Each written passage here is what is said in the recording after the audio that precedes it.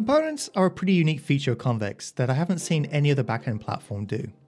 They let you pull in pre-built, self-contained features directly into your own app. If you're asking yourself, how is that different from a library or NPM package?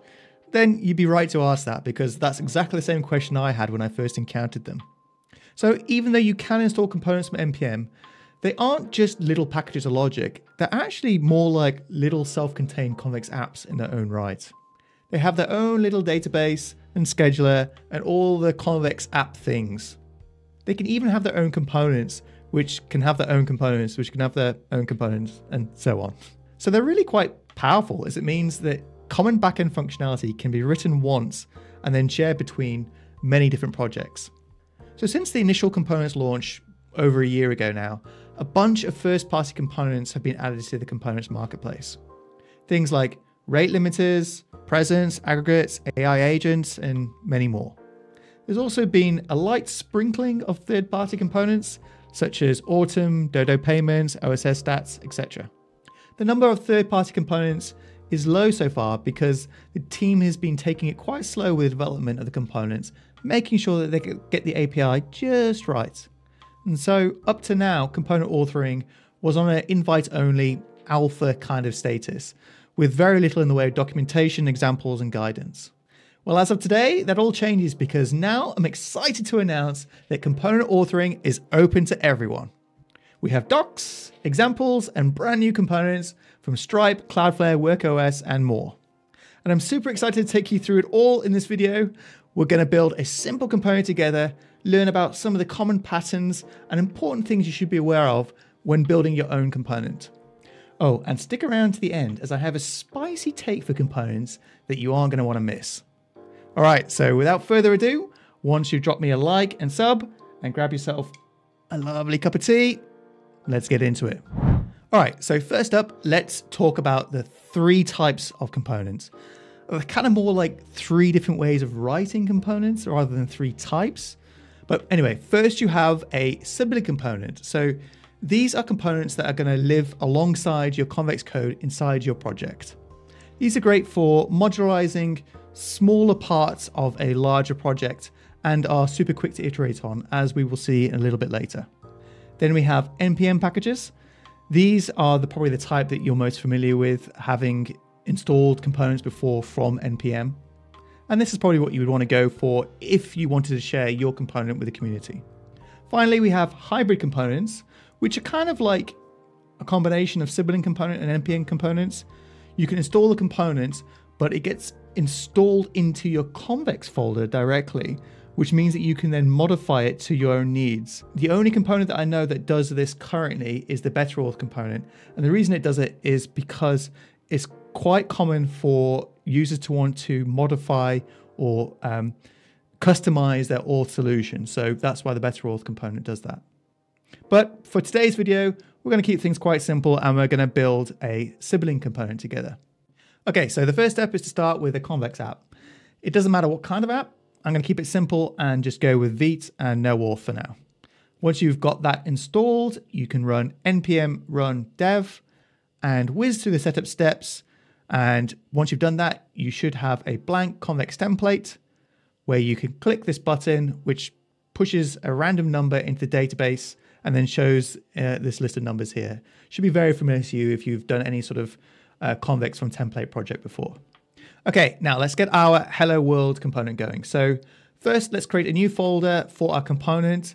It needs to live at the same level as our Convex directory, and let's call it Hello Component.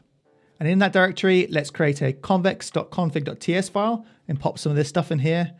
This basically tells Convex that this is going to be a component and it's going to be called Hello Component.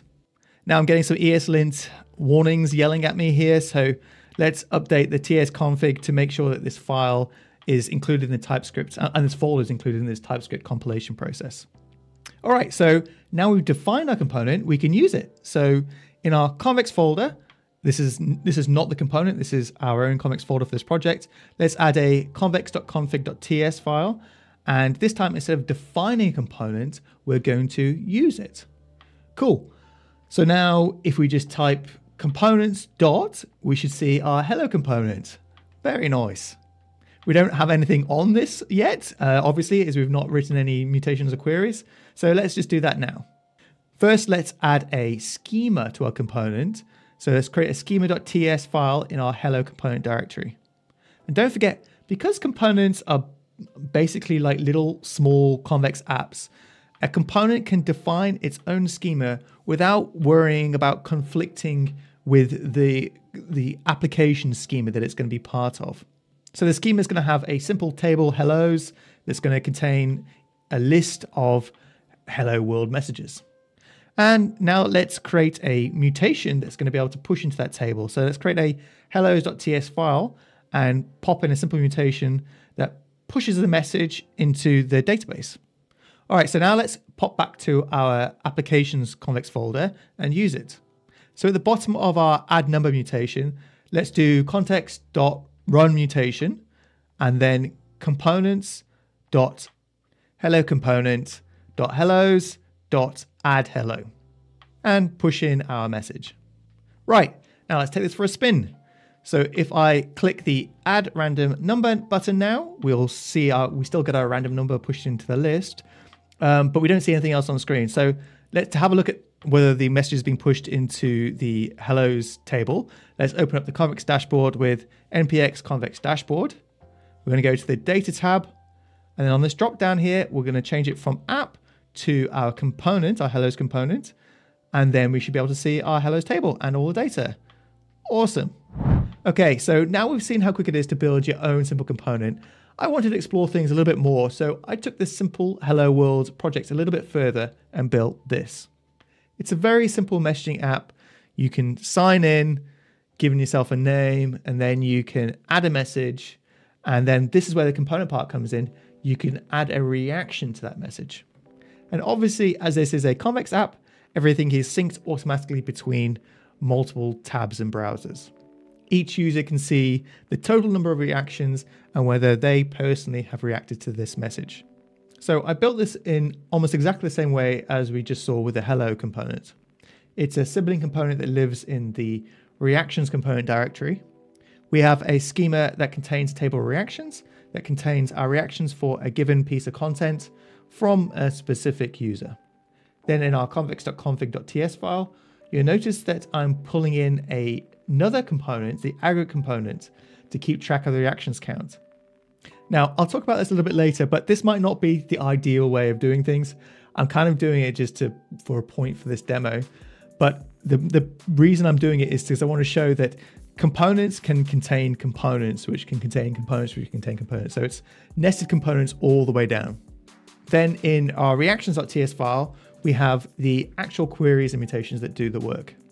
We have toggle reaction, which, as you might expect, adds a reaction or deletes it if the user has already added that reaction to this specific piece of content. Then we have get reactions for content and user reactions, bit of a mouthful, which pulls in the reaction counts for a piece of content and also the reactions that this user has made for this piece of content. And finally, delete reactions for content, which ties things up if the user deletes a message. Oh, and we also have this ReactionsClient here. Now, this is a common pattern that the team recommends when you are building non-trivial components. So although we could have the users of our reactions component use the context.runMutation and then passing in the components.reactions.reactions.toggle reaction call, it's a bit verbose, I think you might agree. So to make things a little bit nicer for users of your components, it's recommended that you wrap it in some sort of client like this to make things access a little bit easier. So here, you just need to define an instance of the class at the top once, and then I can call reactions.forContent, giving it the message ID, and then .toggle, which is much nicer in my opinion. And yeah, I mean, that's just about it for this app. The front end calls into some queries and mutations in our Convex directory as normal, which then writes to their own database while also calling into the component to do something. And don't forget, because components are isolated private things to your application, the front end can't directly call into queries and mutations inside of a component. They must first go via your queries and mutations. So it's a wrapper and abstraction around the component. And the same goes for HTTP actions.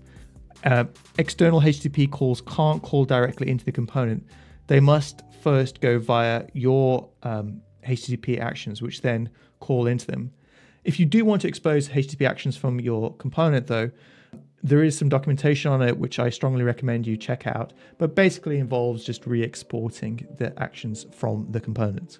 Speaking about the docs though, there are a bunch of other stuff that I haven't covered in this video that are in the docs. And so I strongly recommend that you check out the docs before starting on writing your own component. One thing I think is especially important to understand is exactly how the component transaction boundaries work, as it might not be totally obvious at first what happens in the case of an error, what data gets rolled back, what data doesn't, etc. Oh, and one final thing, after I had finished working on this script and working on this reactions component, a colleague of mine, Seth, informed me of this component they had written a couple of weeks ago. Look familiar? Yeah. It's another reactions component, except it's been implemented in a much better way than mine and is much more ready for production. So if you do actually need a reactions-like feature in your application, then I would strongly recommend that you check out this component and not mine. Alrighty then, so hopefully this has given you a good idea of what components are all about and how you can go about creating your own in basically no time at all. So now I did promise at the start a spicy take, so here it is. So after watching this, you should now know how easy it is to write components. So should you go off creating them willy-nilly for the various parts of your application? Maybe not. I would say components are awesome if there are some really commonly used parts of a backend development process like rate limiting or aggregates or AI agents or something like that. Outside of really large teams and projects, I would say the cost of breaking up parts of your application into smaller components is probably more cost than it's worth.